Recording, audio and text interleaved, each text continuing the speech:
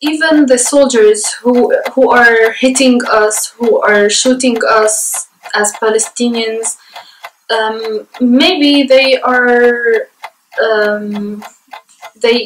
forced to do this. We must to work to continue to believe.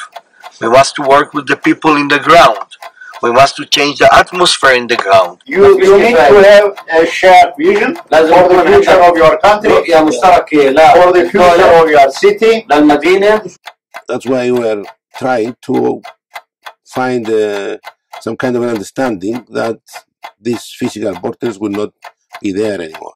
The idealizations, the new states of existence or states of coexistence should always come from stakeholder perspectives. They should not come from the top.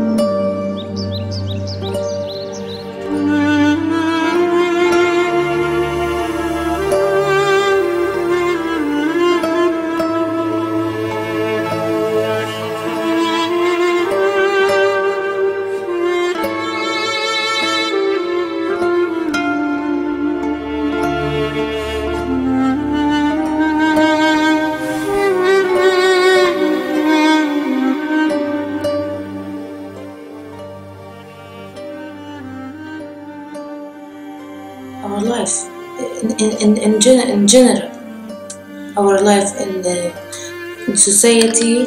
There's people that try to live a normal life, and because of the situation, because of the conflict, their life is very miserable. Women are losing their child, sisters are losing their brothers, they're losing their dad,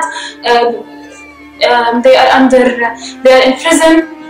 You see on the children in all kind of situation that they have something that they fear of. Because we're suffering through the checkpoints, through the occupation. Look, my father let me when I have 2 days, and he spent 12 years old in Israeli jails. If I remind them that this is my house, they are not going to recognize it and take it the same way, because I lived there 3 or 4 years and they lived there 18 years. Very near there are some soldiers, there is the Turkish army, and it's a feeling of little insecurity. I'm living in Kibbutz Zikim and I'm working in the Kibbutzi movement. We arrived to Zikim just to understand where we are. So Gaza Strip, it's just here. This building are already Gaza Strip. It's very pastoralic, but not when they bomb us. There was no interaction between Greek and Turkish Cypriots, especially after '74. There was no interaction whatsoever. I don't like people being divided. I believe that in Cyprus it's an artificial division. People used to work and live together, and then this division was brought. And he lived hard years and difficult years in the jail. وخصوصا لما كنا في معتقل هو بحكم شيء عسكري مش مدني. Particularly when he is in the military jail, not for civilians. To have human rights, to have the right for each person to live here in the society, to be free to do whatever you want to have the right to learn, to study, to go for trips, to visit the sea. They don't have to live like this. Their life could be different if there was peace, because this region has a tremendous potential. It's almost like an embarrassment to our humanity. It's embarrassing that we cannot build a bridge between these two people who historically were able to coexist. One of the windows has a shutter that's a door, that's a big metal slab. That's the safety rooms that every building has to put in. The soldiers came one day at night at 3 a.m. and they took my father. We don't deal with the situation, we just leave it. Occupation has killed the member in my family, my fathers, my brothers. How did you feel that night? Were you awake? Yes, I was awake. They awaked us up. They were, the way they were hitting the door, the way they were knocking the door with their guns like this. And also they learn about the conflict and they see that there is other people in the other side that also feel the terrible results of this conflict. If we are suffering, of course, we are to blame as well. I don't want to say, okay, the foreigners came and divided us so that we are pure. This people is it's our neighbors. How we can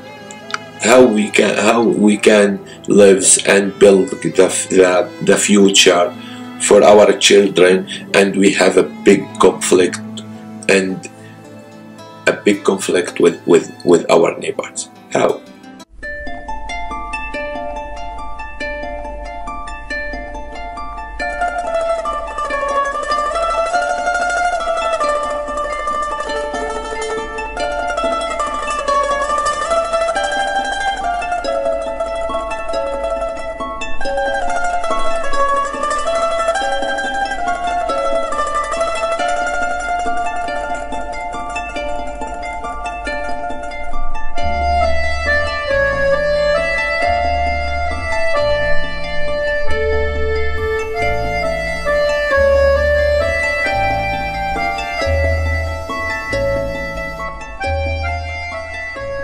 Well, I don't know, it's difficult to say again.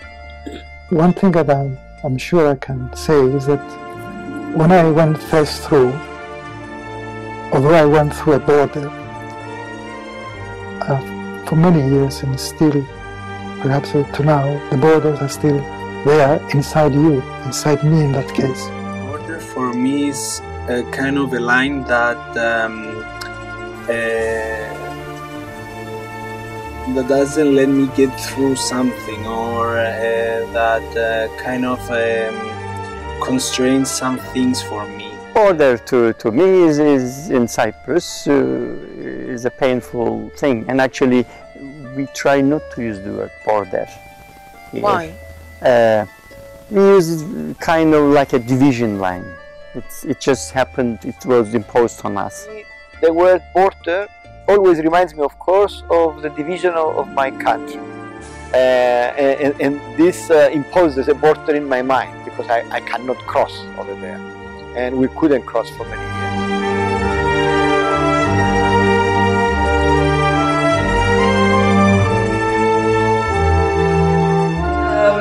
It needs me from Jerusalem to Bethlehem 15 minutes only to go to the university. But instead, with the checkpoints and with the barriers, I need 2 hours a day to go from my home to the university. This conflict is on both sides of the borders, and there are civilians in both sides of the borders that don't have the, they cannot push the button of the dealing with situation. Everything we want to bring from outside the country, we have to take permission from Israel, and most of the time they don't give us. Sometimes for me to cross the border it takes 10 minutes, sometimes it takes 2 hours, sometimes 3 hours, sometimes I'm arrived and I'm retained if some special reason happened. But of course we are also aware that there are borders on our minds. Many of them are most of the time imaginative.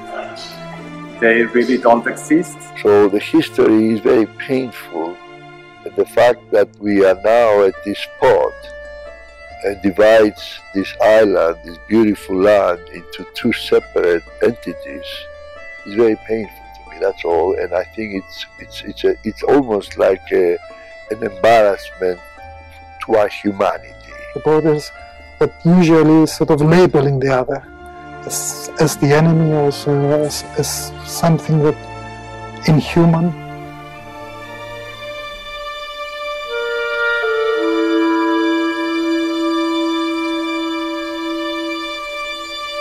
You know, sometimes the other side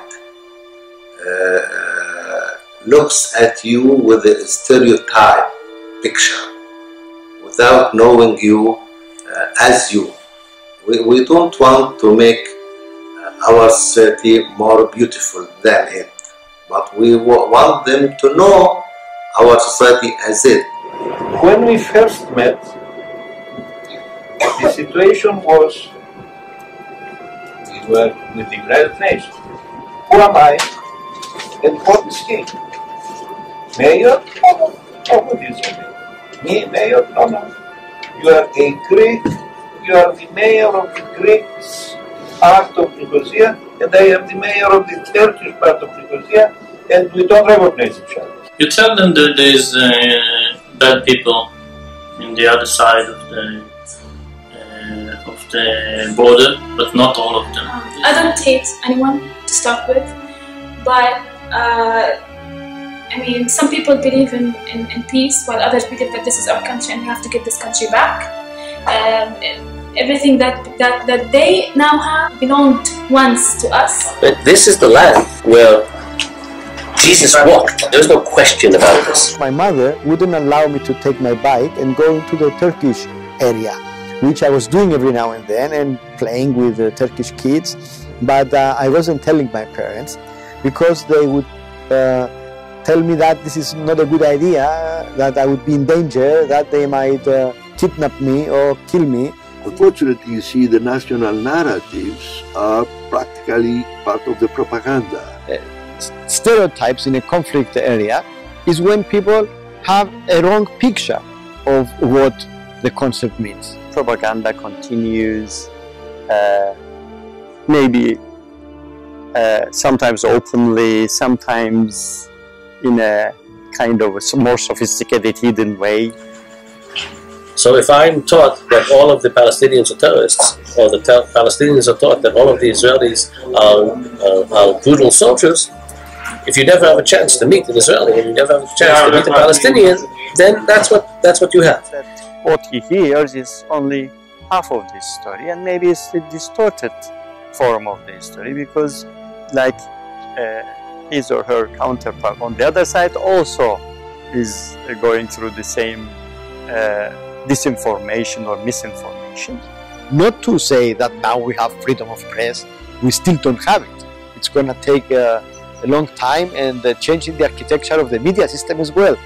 But when you have only limited perspectives being broadcasted through the media, and the media is so powerful, they reverberate the same narrative. It's a misperception of the problem that of the situation that creates the conflicts, actually.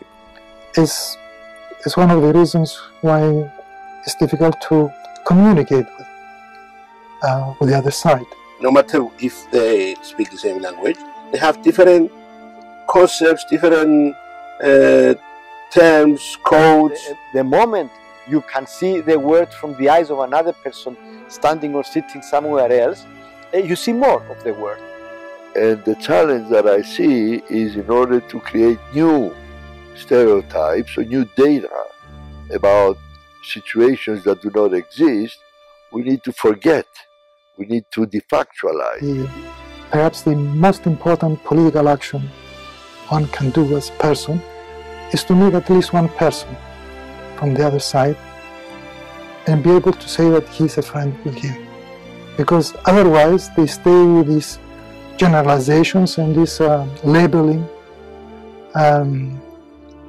stereotyping, of course, from whatever sources of information is sort of exposed.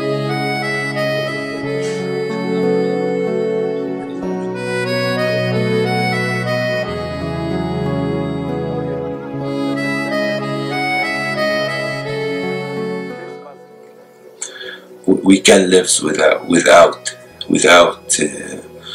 the checkpoint without wall. We can talk with Israeli people, and we can talk directly. Any kind of a solution that is going to be materialized on your territories, أي حل مادي راح يكون في المناطق تاعونكم will definitely need بيحتاج على الأكيد the commitment of Palestinians and Israelis. And the idea of this project is to strengthen civil society in Israel and in Palestine, and strengthen the awareness to issues like of democracy and civil rights, in order to broaden the base of people and society.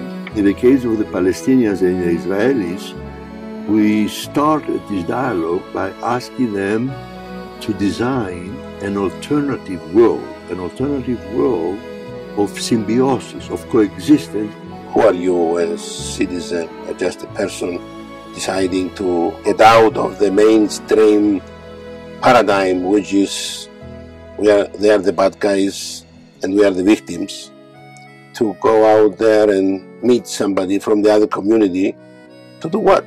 And initially they were reluctant to get engaged. There was the first time I meet Israeli people there, and I negotiate with them and I talk to them so I can understand what do they think about us.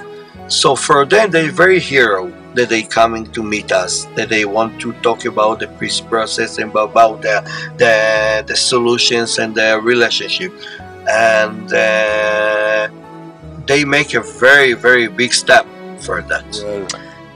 We try to identify all these concepts that might be and make the other person from the other community feel uncomfortable. We reach resonance. Resonance is reached that I have rights and you have rights. I have basic human needs and you have basic human needs. So the solution, the transcendent solution, it will be based in basic human needs. As what we call history, what we usually think of is something objective there, well, in fact, it's something that we construct by selecting collectively, perhaps, what we consider sort of as the official history. So just by living together or next to each other, just that creates some ties. And then if they get rid of the propaganda ideas that they had in their mind before, then that makes them look for their future and decide about the future through the dialogue. They created a database or a description of another future which did not contain aspects of the current situation. It will create better relationships and bonds if we actually work together. They have common future. This is what the whole situation is. We have a conflict, okay, but we both live in the same situation, so in the same area. And there is a lot of things that can happen that they can help both of us, or they can benefit both of us. When we reach a transcendent solution, it will be good to make a normal relationship with you, because you don't harm my identity, you didn't harm my needs, and I don't harm your needs or your identity with your goals. So the best way to solve the problems is through dialogue, trying to find win-win solutions, trying to understand what is the needs and are the needs and interests of the communities, and trying to find a win-win solution to these problems.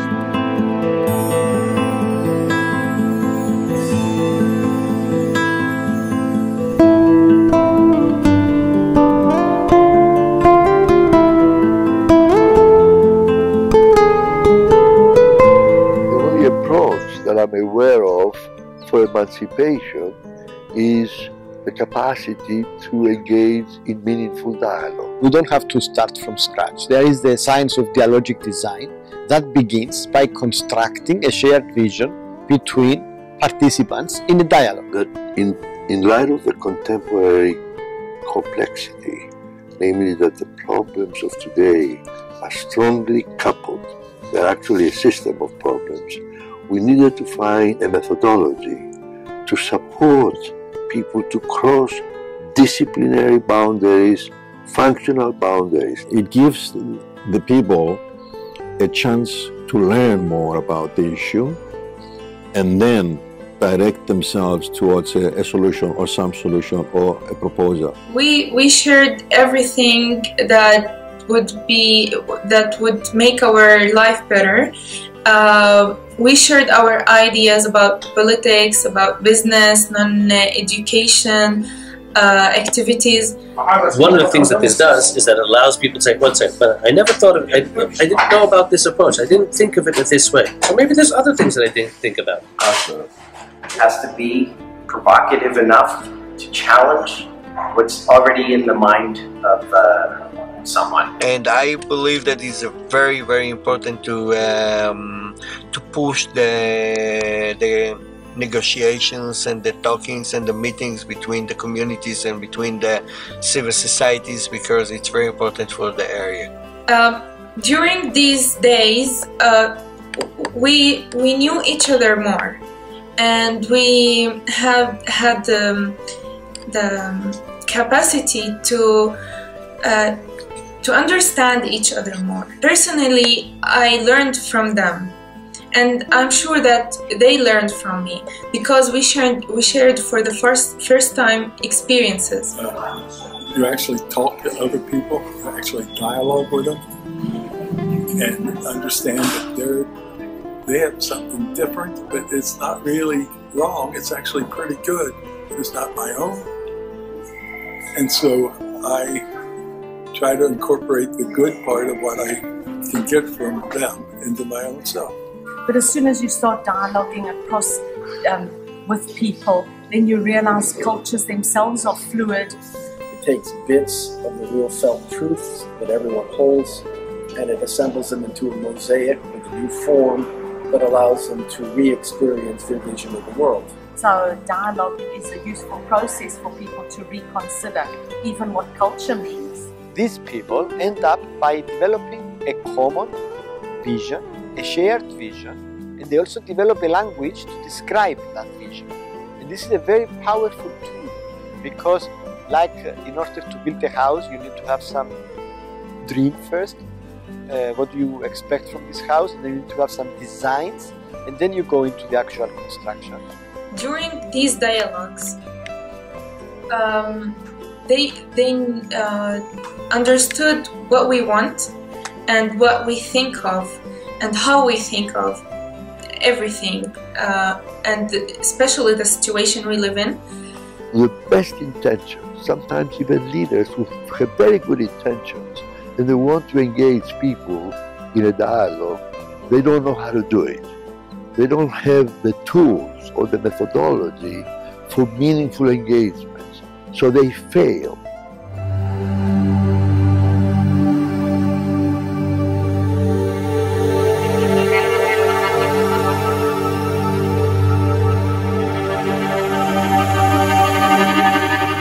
I think it all begins by designing the future.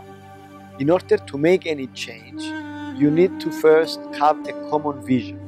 And this is what we try to do in the bicommunal movements, both here in Cyprus and in Israel and Palestine. We are all aware of evolution. The question that comes to mind, to what extent humanity has learned to be capable of guiding evolution. I think we should stop this conflict by dialogue. My worry about the future of my children, I would like them to live in peace. I would like to be living without war. How did you change through this project? What did you learn? First of all, to talk. To talk, it's a lot. I mean, we wanted it as an earlier stage to people wake up and start being concerned about Cyprus or about the other Syria, about other Israel, Palestine. But now we force the person to become conscious. As a human being, to contribute positively to this world. I mean, the world is full of problems. especially around Cyprus. I mean, needless to say, it's everywhere. There's a fire all around us. People suffer. We're all human beings, and we all need water, and we all need we need more peace in our lives, and we also need justice. Our problems are man-made. So if we make these, we may change things also. The voices that raises is talk about the peace, but how we can achieve the peace. What's the practical way to do that? We had enough for now. We had enough of negotiations. We had enough of killing. Mothers are losing their child, and they haven't seen anything in life. So what I'm saying is that we want peace. We had enough of killing. We had enough of people in prison, spending most of their lives there. So, I mean, to start with, let's just say that we want peace. The history of the past, we read it. We are taught when we go to school. The history of the future, we have to create it together, collectively, and that is why we need help. So be open-minded and try to see things in a more balanced way and look for the truth, but the truth. If you always generalize, if you always label the other as the enemy, if you always think that for you to win, the other one has to lose, you, in a way, create situations where it's difficult for the communication to take place. What is needed most within the context of this conflict is hope. We as Palestinians, we're like always we have hope. If I don't have hope, I wouldn't sit here and I wouldn't be in Palestine. I would go abroad, immigrate. So I think that having hope is the basic element for me to be in Palestine, to live here. It's very difficult to forget, but yeah, we can do it. We can live another life, another way, not for me, for my children, for my future. I want to have equal rights with Israelis. I want to have peace, to live happily, to have everything that anyone in the world have. You're living, but you don't have a reason for living. So when you have hope, you are aiming to do something in the future, and you are believing that this thing might happen, and it will happen eventually, hopefully.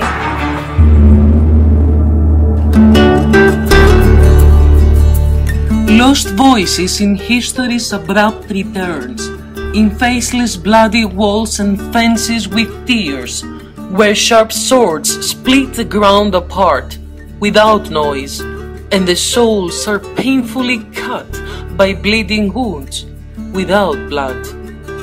Borders of shadowed oppressors, without bridges to cross, without an inch of land to plant a hope or a flower. Unsaid, painful memories of an expelled past, meaningless certainties of those who have died, while they were still engraving the pathway for the newborns to come.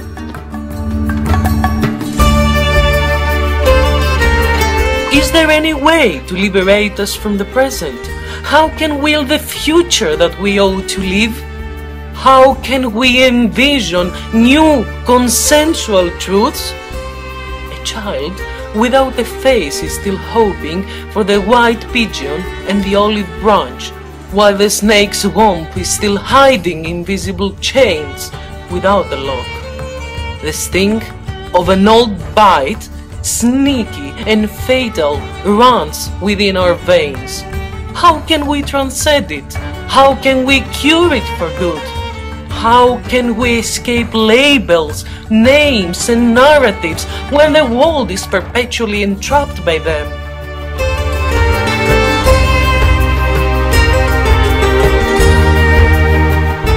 Beyond walls, Beyond borders, there is groundless ground for a new revolution to emerge, by the people and for the people, as the pathway for an ideal common future.